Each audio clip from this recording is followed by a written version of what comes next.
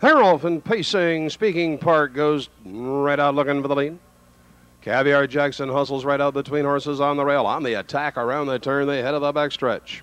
On the attack early, has Zelly to one. Up on the outside, Speaking Park is racing second. They wheel into the back lane. Caviar Jackson is settled in racing in early third. Then comes Exporter fourth. Further back, Best Wins is fifth. Yankee Shadow sixth. Over there, seven, Standish Hanover. At Magical D, the opening quarter, 26 and 1/5. They go barreling through that far turn the first time. On the attack, on the front end, all length and 3/4. Into the stretch they come. Speaking Part is sitting second. Right there, look at him over third, Caviar Jackson. They head on down to the halfway point of the race. It's Exporter racing fourth. In there, fifth is Best Wins. Further back is Yankee Shadow. Outside, Standish Hanover. Wood Magical D, that half. Look at that timer, 53 and 3. Around the clubhouse turn they go, and Walter Case is opening the valves on the attack. He's moving away from all of them. They're into the backstretch now, going down to the 3/4 mile mark. Caviar Jackson outside racing second, off the rail. Exporter is third along the outside. Best Wins fading back badly on the inside. Speaking Park, they're at the 3/4. Watch the timer. 1:21 and 2. They're on the turn, coming home at a record clip in this, the Miller Lite Cleveland Classic, second division. It's on the attack. Is out there in absolute full command. Further back, they battle for place. It's Caviar Jackson now coming four wide outside. Is Standish Hanover between horses. Exporter in the lane, on a drive for the wire. Walter Case Jr. on the attack. Ladies and gentlemen, watch the timer. He's coming home for the money, and the time in 1:51.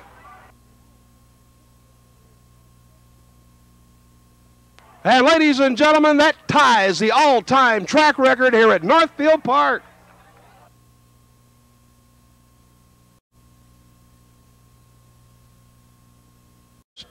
'12th annual Miller Lite Cleveland Classic second division.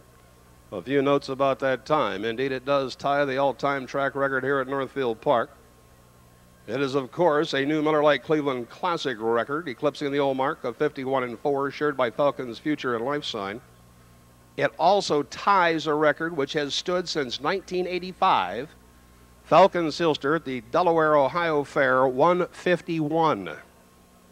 That 151 for a 3-year-old pacing colt ties Falcon Silster's mark, which has stood under that category since 1985. Our congratulations to Walter Case Jr. and the connections of On the Attack, including, of course, Kelly O'Donnell and Martin Scharf. The result is official.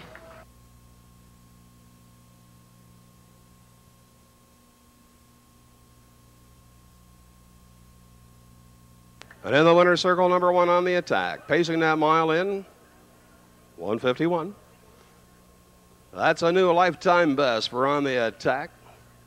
He's just posted the 12th victory of his young racing career. He is now 12 for 13. Is a son of J. Lobel, out of Panic Attack by Masquerade, owned by Martin Scharf, Lawrence, New York. Trained by Kelly O'Donnell, driven tonight by Mr. Walter Case Jr. Trackside to make the trophy presentation to On the Attack. From the Miller Brewing Company, Vice President Tom Cansabria, accompanied by sales managers Rayanne Saliola and Lou Jovanovic. From Tremonti Distributing, Mr. Jack Tremonti Jr., and on behalf of Northfield Park Associates, President Myron Charna. On the Attack, Mark Ford, his usual trainer, sent him to Kelly O'Donnell this week, so Kelly O'Donnell was down in the program. And, of course, Walter Case, who just drove him. Mark, first off, unbelievable mile, 151 flat. This horse proved he belongs last week by winning the final up at Montreal, but this on a half mile is just stunning. Well, he's got a tremendous turn of speed, and I guess he got to touch the bike a little bit tonight. It was a bit of a runaway, but he's a serious horse if we can just keep him calmed down, and we get a lot of money to race for. I just hope he lasts for a couple more months here. Now, this is a lightning striking twice in the same place for you and Martin Scharf. You purchased Gallo Blue Chip at the beginning of last season, or basically you had him at the end of the 2-year-olds campaign right in there. But he ended up going on to Horse of the Year honors after winning this same race a year ago. How do you compare him to On the Attack? Well, he's a very fast horse, and like I said, he's got a tremendous turn of speed, but he's got a way to go before he's got a tough act to follow there. So I don't know, it's awful earlier in the year, and we'll just see how things work out. But